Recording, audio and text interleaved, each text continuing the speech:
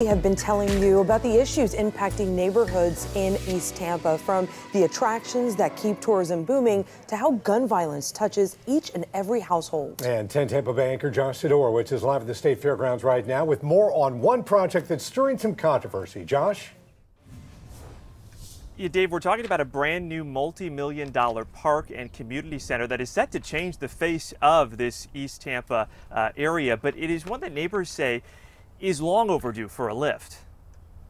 1, 2, 3. Lord, King, yeah! We showed you the groundbreaking celebrations for Fair Oaks. This was just a few weeks ago.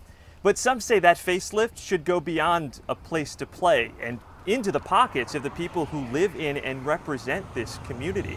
10 Investigates Emerald Morrow is at Fair Oaks with the calls to have more diverse representation among contractors building the park to give an economic boost to groups historically left behind. Yes, we all know there can be big bucks in city contracts, and sometimes there can be a pattern as to who gets them and who doesn't. So some are calling on the city to sign more Black contractors to this particular job. But the city says there is a science to the selection, and it's laid down in the law.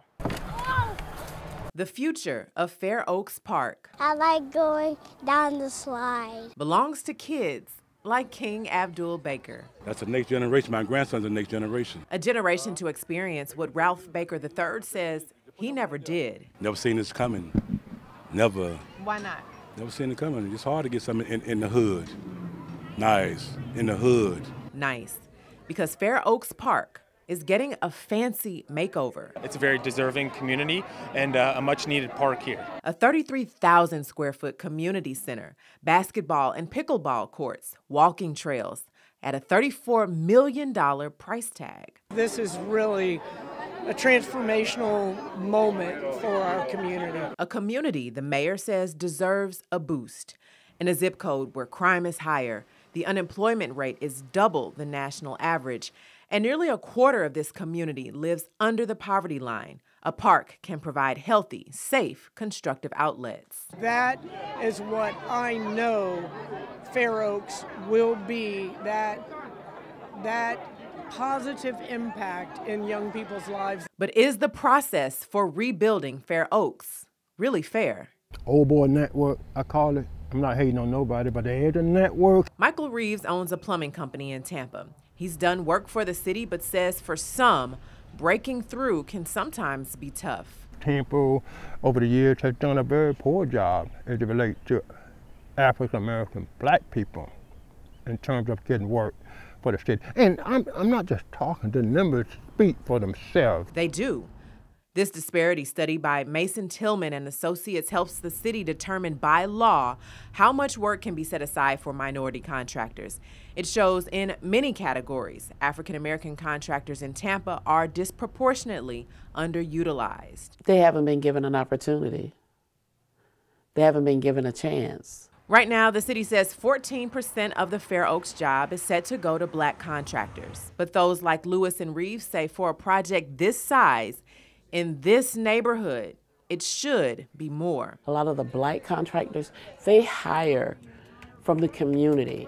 They give people an opportunity, a chance that would not have gotten that chance, and help provide them a skill. But Mayor Castor says the city's decision is not arbitrary. The individuals that are making those statements are making them without the information that is available. Information that is a little bit complicated. Here's how the city came up with their decision. Bear with me.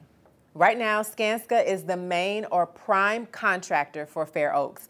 The city set a goal for subcontractors to get 30% of this job based on all the available tasks.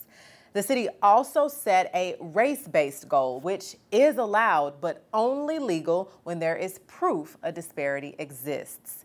Now, we've got to do a little bit of math, and according to the city, there are 248 city-certified firms available to do that 30% of the work we just talked about.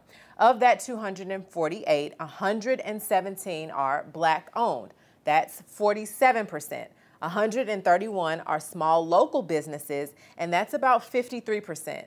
47% of 30 is a little under half, so about 14.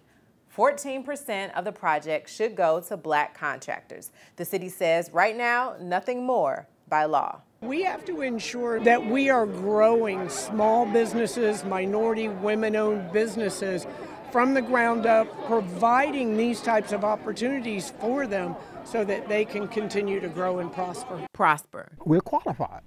We're qualified, able, and ready to do the work. So entrepreneurs like Reeves and kids like King Abdul Baker see themselves fairly reflected in all parts of their community. Emerald Morrow, 10 Investigates.